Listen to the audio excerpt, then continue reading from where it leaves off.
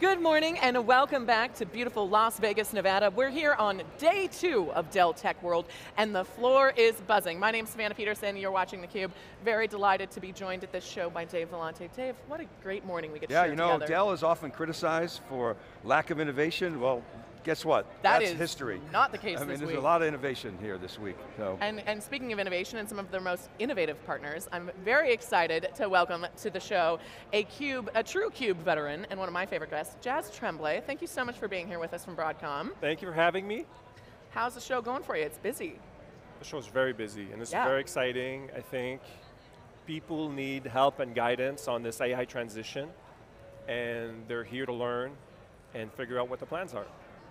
That is for sure, and there's a lot of people collaborating.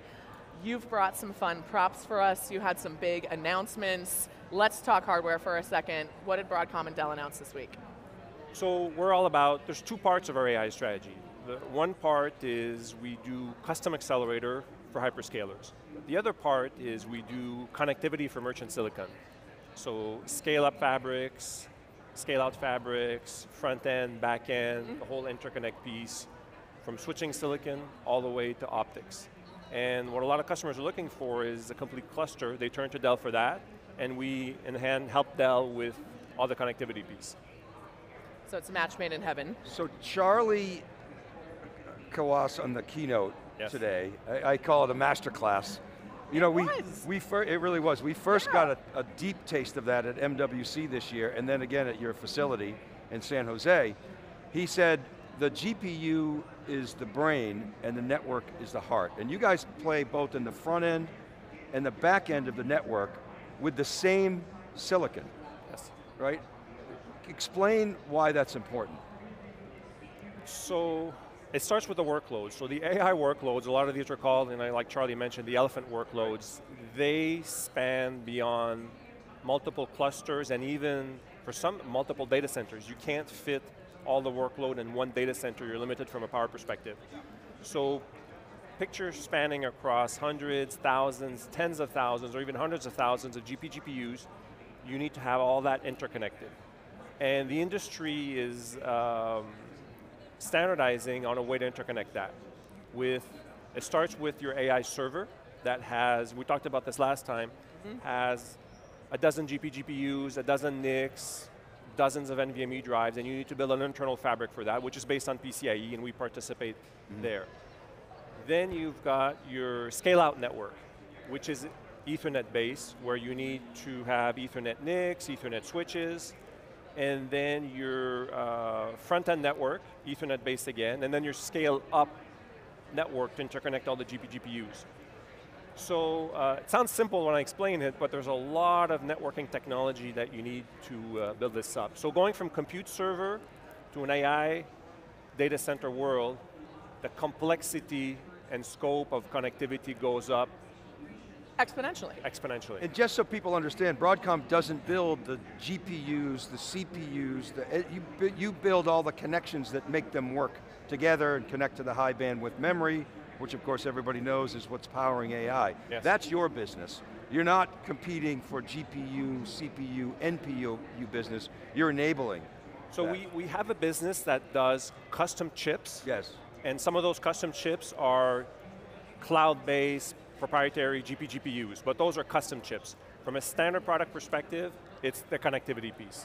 Right, so we want to enable open connectivity, build standard products, that allow you to connect anybody's type of GPU AI infrastructure, and we think that's really important. It's a central nervous system, continuing the brain and the heart analogy, or the spinal fluid, the central nervous system that's connecting all of these various we hope so, yeah. pieces together. Let's talk a little bit more about your role there and how Broadcom's helping realize this open ecosystem that we heard in the keynote.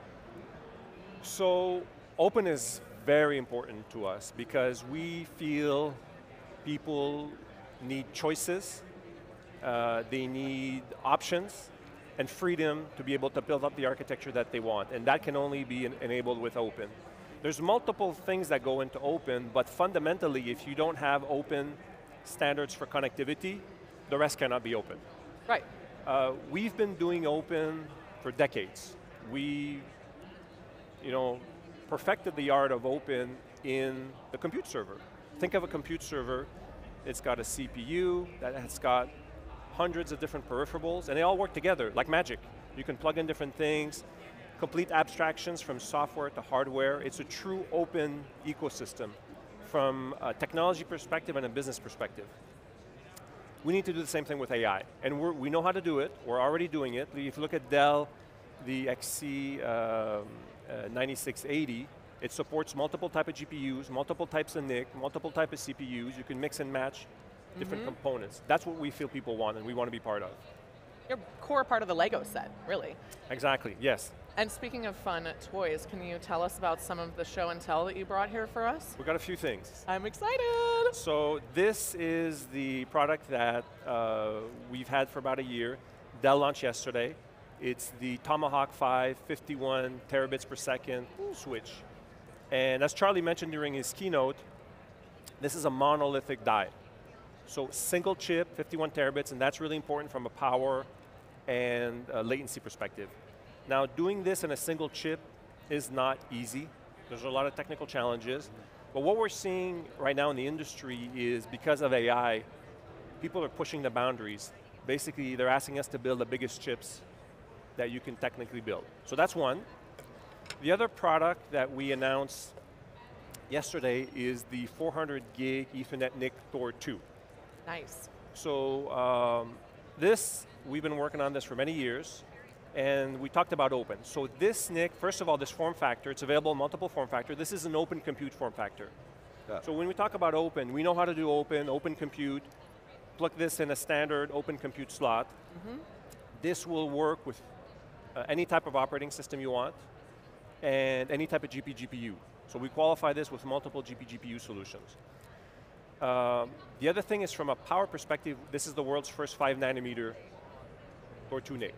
Now a lot of people tell me GPU is consuming hundreds and hundreds of watts and you're spending all this effort to save 10 watts. Well, it makes a difference, and that's one of the key things. So we need a different mindset around power. Every watt counts. Cooling these, powering these is important. So this one is really optimized for power, 5 nanometer technology. The other thing is when you use these two devices together, you can interconnect them with a 5 meter direct attached copper cable. So you don't need optics. Right, wow. So if you compare this solution versus the competition, you go 5 meter copper, 5 nanometer. It's a focused product. It doesn't support InfiniBand. It's pure play Ethernet. Just the features you need for AI, all hardware accelerated. So we're more than half the power. And by supporting copper, you save cost. You want to avoid optics where you can, right? Yes. You use optics only when it's necessary. So you save costs, save power. The other thing that a lot of people are starting to realize is, picture that we have an AI server here. It's an oven. Optics don't like heat. Yeah. There's a very strong correlation between optics reliability and the temperature at which you operate them. So being on this card that's low power helps, but you want to do everything you can to keep optics out of the AI. So before you go to the next one, open compute is the Facebook/Meta standard, right? From years ago, right? The open compute standard. Yes, right. It started with Meta. Yes, which is interesting because now, of course, Llama is the open. That's a great point, Dave. Is the open LLM that is Yes. sort of that Facebook or Meta is putting out there, and so it's a similar playbook, but really around LLMs. So. I was actually there about 12, 13 years ago when Mark Zuckerberg launched OCP. I was in the room with him, it was like 80 people. Very cool. Oh, cool. Yeah, what I still remember that, and we're like, is this going to pick up? And it's become, for data center, the key event. It's shown the world that open is important. And what you said, Dave, is very important because what we've done for hardware is being done in AI for software, and it's being done from the get-go. So a lot of the AI software is from the ground up open. Right, and theCUBE was at the first OCP conference. I spoke on stage with George Schlesman, Oh my God, cool. So yeah, who's a data center operator, anyway. So this is a moment for everybody. I mean, this is essentially a moment you've been thinking about for a very long time. We have all coming together. Yeah, the challenge and pressure is we got to do this amount of work in this amount of time. We got to go faster. Now this 8-tile beast. Ooh, yeah. So we talked about power. Okay, so picture that you have this device, Tomahawk 5, with 128 lanes of 400 gig, 128 ports of 400 gig Ethernet, you would have 128 optical transceivers in some cases. So what this does with silicon photonics is integrates in the chip at the silicon level the optics with the switch. And this is sampling to customers now. So this is pretty cool innovation. That's and impressive. The goal is to reduce power by 70%. You also take components out, you take out latency. So less is more. Less is absolutely more, and 70% is no small figure when it comes to power reduction. How frequently is power coming up as a conversation? You're saying you're already selling this into customers.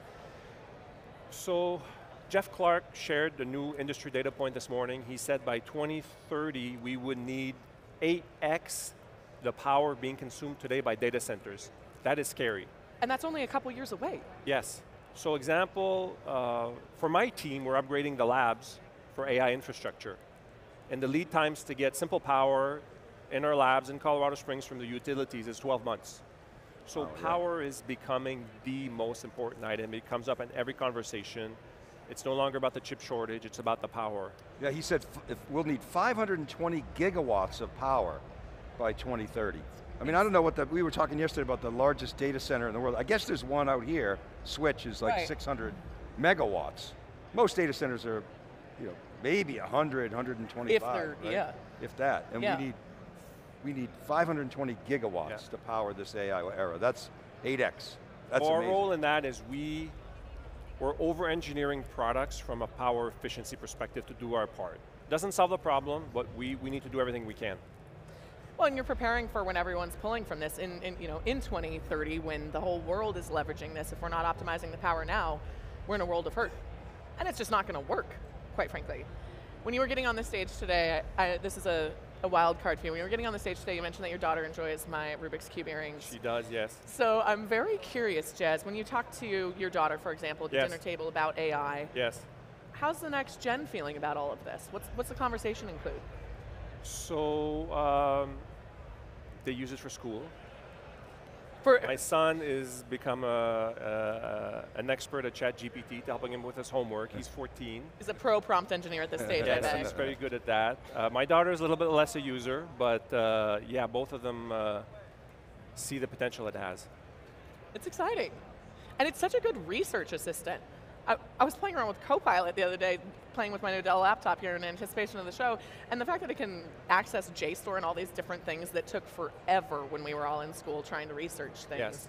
There's so much information at everybody's fingertips. And we always talk about how this is early days, like remember dial-up? Yeah. We talk about dial-up. I think Charlie said that the world is trying to get to AGI, which will require 1 million GPUs to be connected. That's like the moonshot goal. That's a moonshot, yes. Which you don't really know exactly how to get there, I take it, but you sort of on the path, you do know how to get there. We know how to get there. We just don't have the technology today, but you know it's going to be there. So we can get very close to that. Ethernet is the most scalable protocol. And by scalability, there is the connectivity, the performance, but also the resiliency. Remember we talked about optics, how they fail? Well, how does a network react to that? When you're doing this at scale, it's very important. But we're building the technology and we're contributing it to open standards like Ultra Ethernet Consortium, and there's some new things we'll be announcing this summer in terms of AI consortium. So Ethernet will be the path, we know that Ethernet will be the path, is the path to get to 1 million GPUs connected. Yes, it's a path to open, it's a path to performance. Ethernet is 50 years old. And that's crazy to think about. It is, yeah. Wow. And it's still is stronger than ever, and we're fully committed to it. But you talked about the user experience and so forth. These AI technologies need performance to be immersive. And latency, scale are important characteristics to make the technology adopted. So not only do we need low power, but we need it to be fast and responsive and all that stuff, and it's not easy to do that at scale. Amazing technical challenges that you guys are going after. I mean, you're an engineering company at heart, right? We saw it in San Jose. Yeah. The demo room. It was quite astounding. at the financial analyst meeting. And we're kind of a behind-the-scenes technology company. We've never been really out in the open, but with AI, feedback from customers is they want to hear what we're doing, and our ecosystem partners need a little bit of direction to say, what's the connectivity fabric's going to be, how can we tie into that? So one of the big shifts in the past year is people wanted building AI accelerators. It was all about the accelerator and wrapping systems and architecture around that. If you fast forward today, and companies like Dell are like, we need to provide an infrastructure, AI servers, connectivity, cluster, where technology can meet. So there's much more recognition that we live in an open ecosystem and we need to all work together on this. One of the things I find most remarkable about this particular technological revolution compared to some of the other ones that we've lived through is the culture of collaboration around it. Even just seeing everyone on the keynote yesterday, so many different players, you're all very involved with the keynote today as well, it's different. It feels different, and you can tell that there's this kind of, at least I sense this uncertainty but extreme excitement about how exactly our finalized solutions are going to end up here when we get to scale. And so I'm curious, you started to tease a little bit about some announcements coming in the summer. Yes. What can you tell us about what lies ahead now that these are out in the market? So, this year is the year of building it. So customers are like, and you talked about feeling different. One of the reasons it feels different is many of these technology transitioners, like technologists and companies coming together, says, let's build it and they will come. This is not what's happening.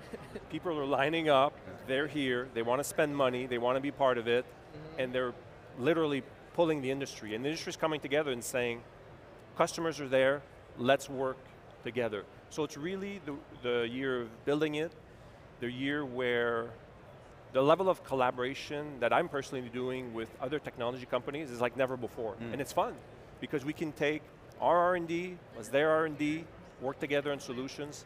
So, yeah, it's exciting, it's fun. It is exciting. You know, it's not a zero-sum game, really, the industry. It's so large. Yes. That $1 to Broadcom doesn't mean that somebody else is going to lose $1. It actually might create $3. Water level rises together when we innovate, There's enough opportunity for everybody, and this is hard stuff. We need to make it work, we need to make it accessible, we need to drive the cost out, we need to drive options, and just build it. Just build it. What a great note to end on. Okay, last question for you, because I know I asked you this when we were at Supercomputing, and I might see you at Supercomputing again in Atlanta later this year. Next time we meet, what do you hope to be able to say that you can't yet say today? So we talked about Ethernet being the open standard for scale out. We are going to be driving open standards for scale up. We gave you a preview of that in December last year at the AMD event, and there'll be more information coming on that. Exciting, well we will stay tuned. Jas, always a pleasure to have you. Thank you so much for having me. Great to have you. My pleasure. Perfect start to the day. Dave, very excited to spend the rest of the day with you. And stay tuned at home, folks. We've got Michael Dell as well as many fantastic guests on day 2 here at Dell Tech World in fabulous Las Vegas, Nevada. My name's Savannah Peterson. You're watching theCUBE, the leading source for enterprise tech news.